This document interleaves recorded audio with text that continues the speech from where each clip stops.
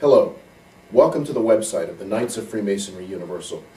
We're an organization of Masons from Masonic jurisdictions and bodies from across North America, South America, Europe, Asia, Africa, India, and the Middle East. The mission of our organization is to promote what we call universal Freemasonry. What do we mean by that? Simply, our organization exists to promote the highest principles and ideals of universal brotherhood, so that Freemasonry always lives up to its greatest potential. What we stand for is nothing more but nothing less than that. In the videotaped interviews which follow, you will meet several Masons who speak about universal Freemasonry. Some of them are members of our organization, and some of them are not. But all of them exemplify the highest ideals of the craft and the principles of universal Freemasonry. So, we now invite you to spend a little time with these brothers as they share some insights into the lofty principles and ideals of Freemasonry, the oldest and most noble fraternal organization in the world. Hello. We're sitting here this morning with Brother Rashied K. Sharrieff-Al-Bey. Brother Rashied has been a Freemason for more than 20 years. He is the co-chairman of the Knights of Freemasonry Universal. But in addition to that, he has also been the past master of Cornerstone Lodge number 37, the most worshipful Prince Hall Grand Lodge of New York. He is a member of the Philalethes Society, the Philalethes Society, the Scottish Rite Research Society, the Grand College of Rites, and the Dr. Charles H. Wesley Masonic Research Society as well. He is also a member of the Masonic Brotherhood of the Blue Forget-Me-Not, and he sits on the Work and Lectures Committee. Brother Rashied, thank you for your time this morning. Thank you. I'd like to start off by just asking you to tell me a little bit about why you became a Mason. The most succinct answer would be personal example. A good friend of mine in the neighborhood where I was living at the time, a businessman, and a man whom I respected a great deal, he and I got into a conversation one day about actually something totally unrelated to Freemasonry. And I made the wry observation that, well, you know, those Mason guys, they always help each other out and look out for each other. And he said, well, yes, that's true, but good friends do that. And he said he knew some of the Masons, and they seemed to be pretty all right guys. And I was very much an anti-Masonic individual at the time. And I said, well, hey, you all can have it.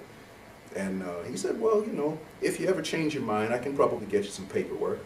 And about 2 weeks later, after I couldn't stop thinking about it, I asked him for some of that paperwork, and he got it for me. After I became a Mason, I found out that he actually was a member of the lodge. That's a pretty cool story, Rashied. Tell me a little bit about what Freemasonry means to you. Freemasonry has meant different things to me over the course of the time I've been involved with it. And I would say that at this point, what it means to me is a methodology for personal transformation. It's a means by which a man can assess himself, predict and project where he wants to be, what kind of man he wants to be, and gives him a set of tools, if you will, by which he can construct what he is perceived for his future. And that's very interesting because you just used the words personal transformation.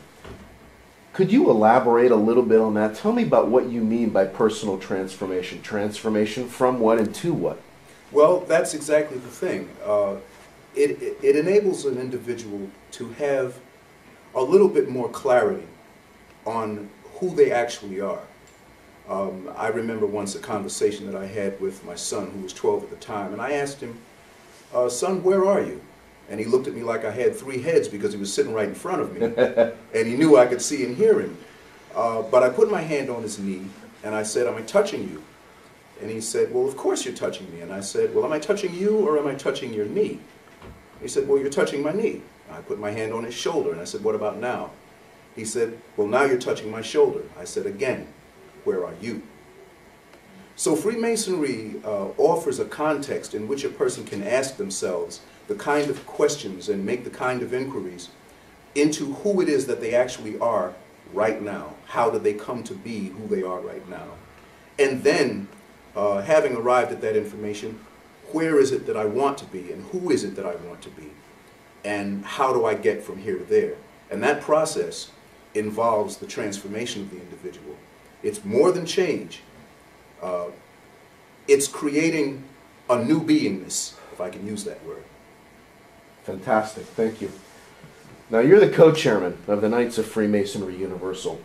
Can you tell me how the Knights of Freemasonry Universal is different from any of the other many fraternal organizations you are a member of? Well, first of all, the Knights of Freemasonry Universal is very interested in the whole humanity. Not that the rest of the organizations are not. But for one thing, KOFU does not require Masonic membership as a key to admission into KOFU. But we accept all people who have an interest in the same kinds of directions that we do, as far as the kind of community service, youth service, things of that nature. Anybody who's got a willing hand, we have work for it. Awesome. The motto of the organization that was coined by the founder, Brother Dave Doherty, is the internal, not the external. And you've been talking a little bit about personal transformation. Tell us what that motto means to you. The internal is that person who's watching. It's like the charioteer. The external is the chariot. We look at a man's face. It's basically the numbers on the door that tell us the address, and we know who we expect to be at home when we talk to him. Right. We hear things from him that aren't usually the kinds of things we hear. We know that, you know, that's not Ernie talking right now. You know, when we hear Ernie, when we hear Roy, when we hear Rashied or Dave, and we know and recognize that voice, our ears have become attuned and attentive to what we can expect from the person based on where they are in life, who they've become.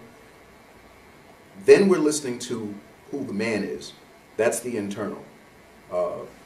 Masonry looks at the intrinsic equality of all human beings, irrespective of stations in life, irrespective of rank.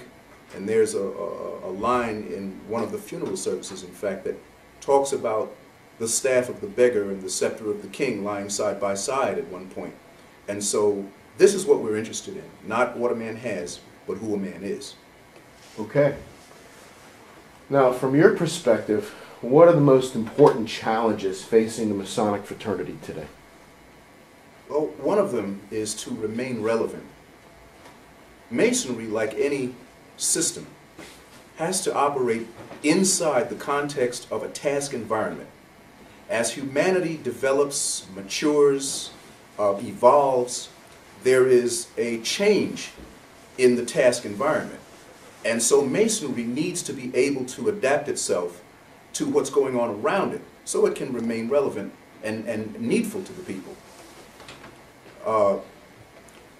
So in some countries, the Masonry that is practiced there is a little different because the needs of the society are a little different.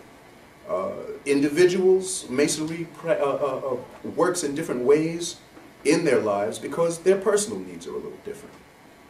Masonry is universal not only in the context of a global activity, but it's also universal in terms of its personal application. All areas of life. I asked Brother Dave Doherty, the founder of our organization, to explain a little bit about the logo or the symbol of the Knights of Freemasonry Universal. And it is, of course, the square and compasses, which is well known as a Masonic symbol. But there's a lot of other stuff on that logo as well. There's hands that are enjoined. There is a global symbol within a wreath. There are the symbols from the principal and major world religious traditions.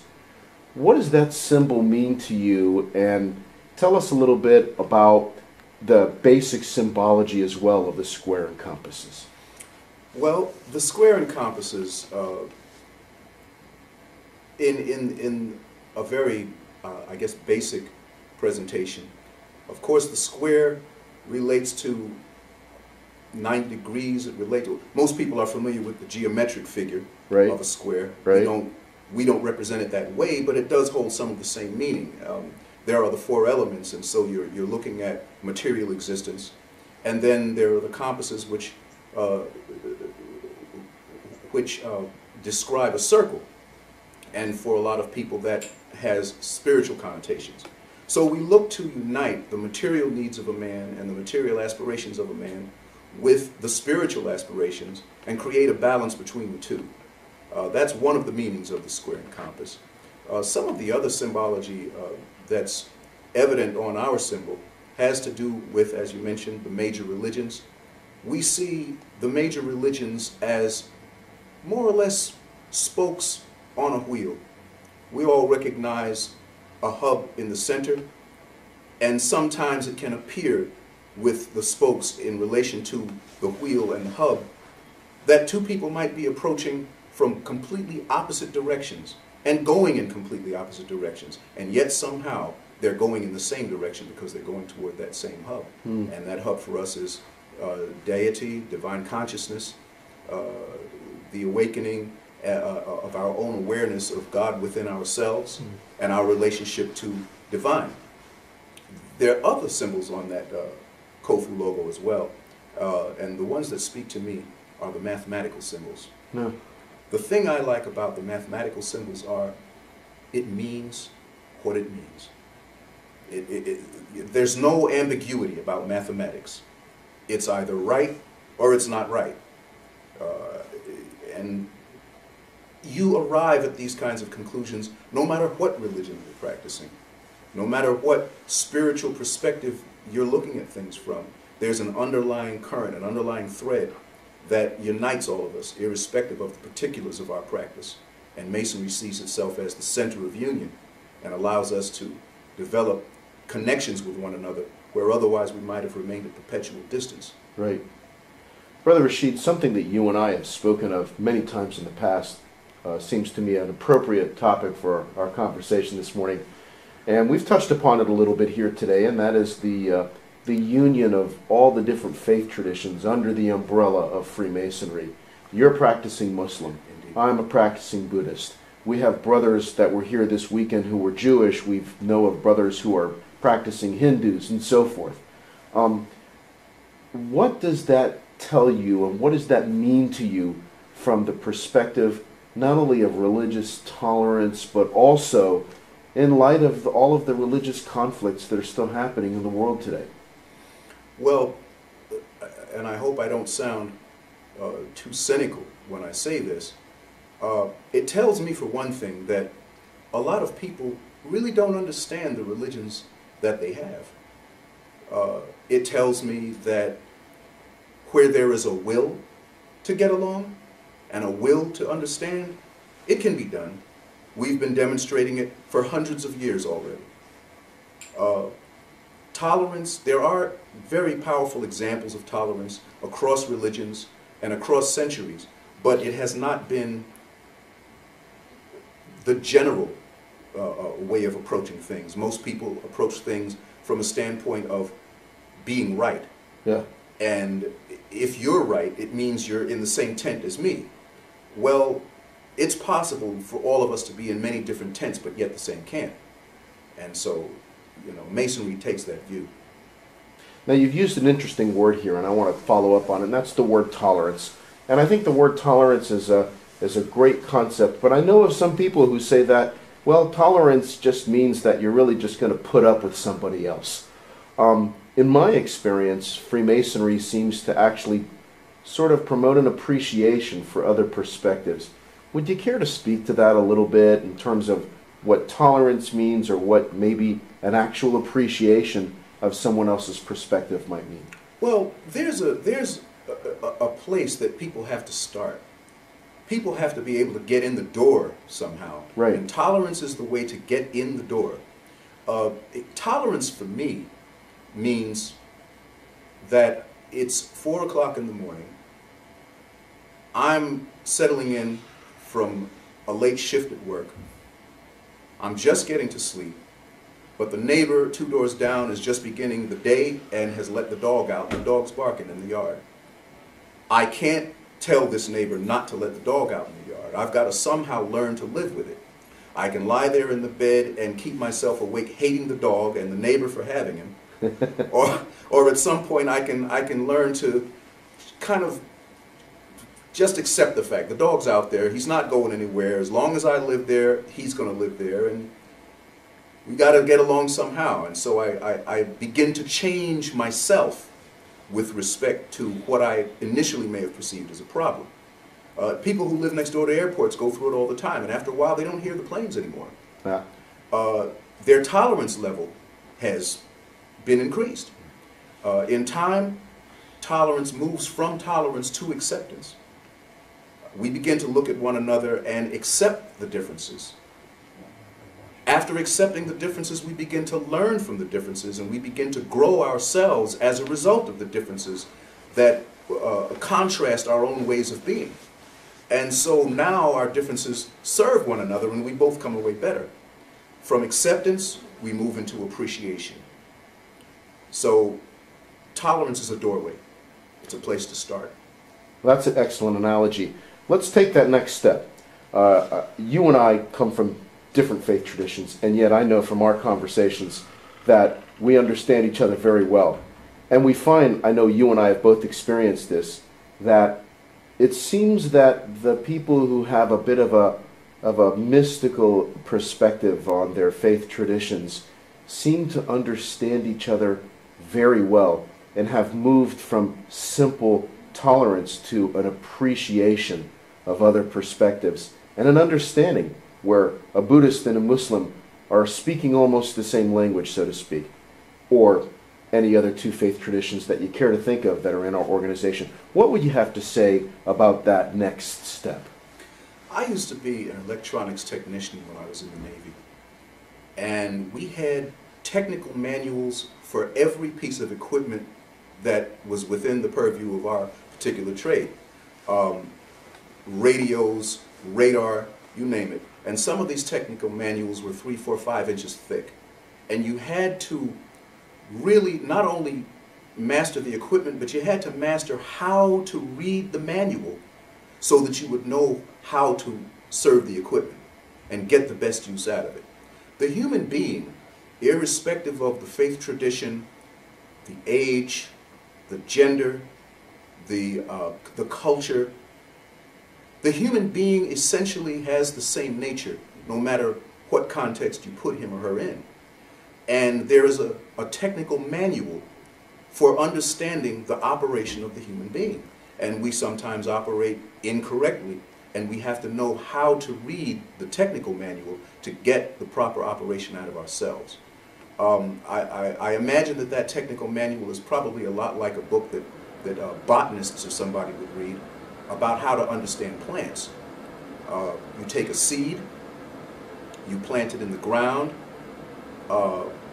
you've got to know what kind of soil is best suited to that particular kind of seed, how much water is enough, how much water is too much, how much light, how much sun provides the right amount of warmth, the right climate for that kind of seed.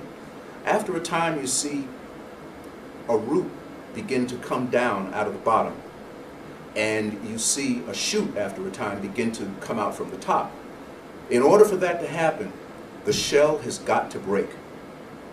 The shell is necessary to protect the life of the original seed, but there comes a time that the shell outlives its usefulness, and if we don't break the shell, then the shell destroys the life that it was actually intended to serve and to protect.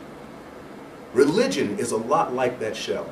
We have to have it in order to give some structure to our spiritual development, to give us some guidelines. You know, it's like a child learning to color inside the lines. But after a while, as the artistic skill develops, the child doesn't need lines anymore. After a while, that shoot or that seed doesn't need the shell. And if the shell remains so rigid that it precludes the ability of the shoot to come upward and the root to go downward, that seed will die. And that's the reason for a lot of what we see going on in the world today in the name of religion. It's the killing of the spiritual instinct or the spiritual impulse by being stultified, calcified, petrified by an overzealous attachment to a book of rules as against understanding what the rules are intended to serve and foster and promote and develop and nurture and fall away. A lot of people look at the spiritually developed person and say he's broken his religion, when in fact he's fulfilled the purpose of his religion and internalized that purpose and stands as the divine intended us to stand. Brother Rashied, that was a fantastic answer. Thank you very much. That very wise answer. Do you feel that Freemasonry in general, and the Knights of Freemasonry Universal in particular, help men to move past that shell? I absolutely do. It is not a guarantee that every man who is admitted to Freemasonry moves past that shell. But that is rather analogous to the oak tree that may drop 1,000 acorns and 2 or 3 of them also become trees.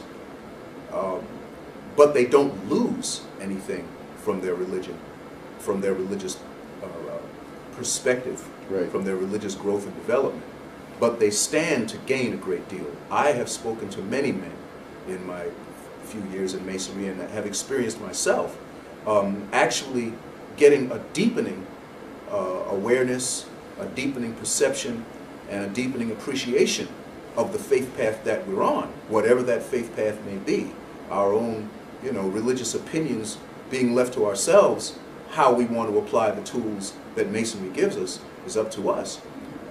But I've spoken with a lot of brothers who have experienced a deepening, more enriching religious life. Some go on to become religious leaders as a result of combining their religious perceptions and perspectives with what they get from Freemasonry.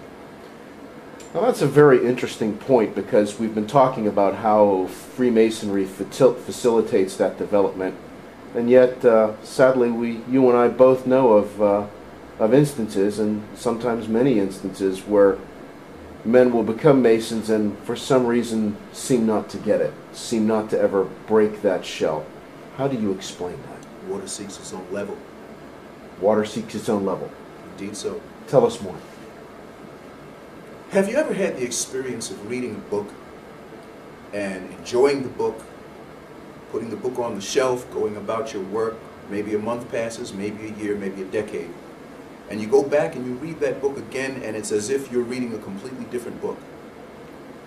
It's because we read through the filter and through the prism of our own experience. Our own experience necessarily biases us in favor of some things, in disfavor of some others. One of the beauties of life and its experiences is that it lends wisdom to us.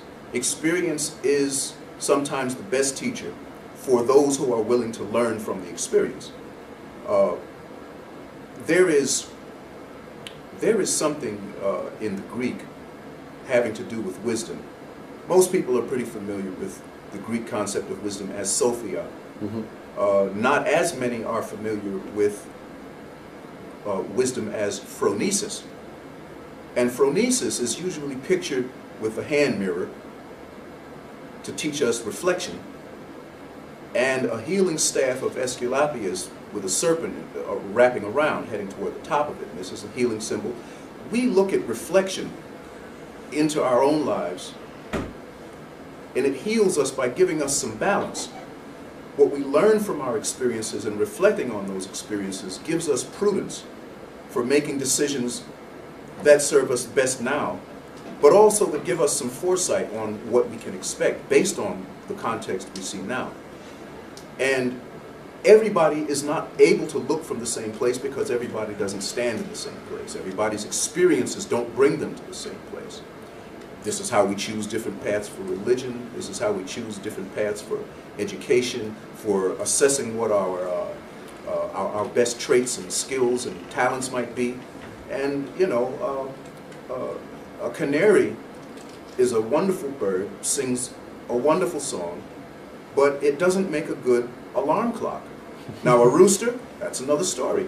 So we have to know where we are and how we best serve, and recognize and allow room for the fact that how we best serve can change over time as we ourselves change. So that's why you think some men will come into the fraternity, be exposed to the teachings of the fraternity, and grow with that experience, while others will not? Indeed. And those who do grow won't grow in the same ways. Some men will grow in terms of their experience of loving kindness toward other human beings through charitable outreach. Other men, it will be that they'll learn a better sense of fellowship than they came in with. Other men may become deeply introspective and move out on a very spiritual, mystic kind of path. Some people, their growth will be more inward, others, their growth will be more outward. It all depends on where the person is when they come in. And I've been learning something, Brother Ernie, that you probably already know, and that is that who comes to the banquet with the most eats the best. It's a very good analogy. Thank you so much. Indeed. All right. Well, Brother Rashied, we've had a wonderful conversation this morning, and you've had some very wise things to say, and I'm hoping that when we put this on the website, some people will be able to see not only our conversation this morning, but the other discussions that have happened over this weekend. So I just want to finish up by asking you this final question. If a non-Mason were to ask you, what is the most rewarding part of Freemasonry, what would you say? Personal growth, fellowships, trust. Is there anything further you want to add? Only that I can't thank God enough for the day that inspired me to change my mind about this fraternity. Brother Rashied, thank you so much for your time this morning. It's been a pleasure talking to you, as it always is. Thank you. Pleasure's been all mine.